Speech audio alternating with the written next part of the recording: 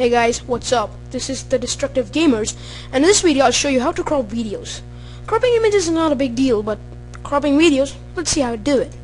First you need the software VirtualDub. I've already had it downloaded here. The link is in the description. I'll make a new folder. I just put this in, and I'll extract it. No need to install, it's just extract, and you have the software. Open this VDub64. If that's done, open the file you want to crop. And I have this here on the desktop. I open that. You need certain extensions for that. It's specified over in this place, whatever you need. You need such extensions. The best software I recommend to change extensions is FormatFactory. It has everything. Now to crop video. This video has these black bars. Annoying. It's really annoying. Whatever video has black bars, you can crop it this way. You can crop whatever you don't want. Then go to video, then go to filters, then click add, then go down till you find this null transform, then click on that and then click OK. Then click this cropping. Now you can just crop this as you want. For example, I crop this.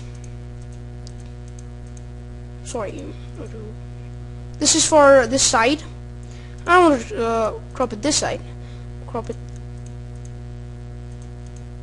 this one from the up, which has black bars. So that's done. Let's go to this one. This is from down, so it is the black bars, and this one is from the right side. I don't want to crop it from the right side. It has no black bars. Then click OK. Click OK. Now you can see this. This is the original one, and this is the cropped one. You can see it. Now you can save it. Click save as AVI, the file extension, and keep any name.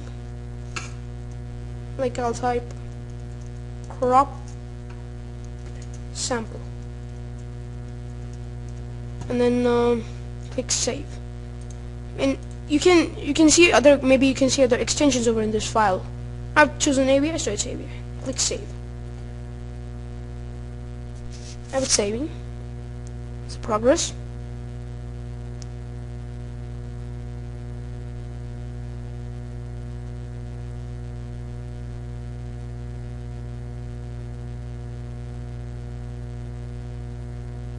It takes a bit of time.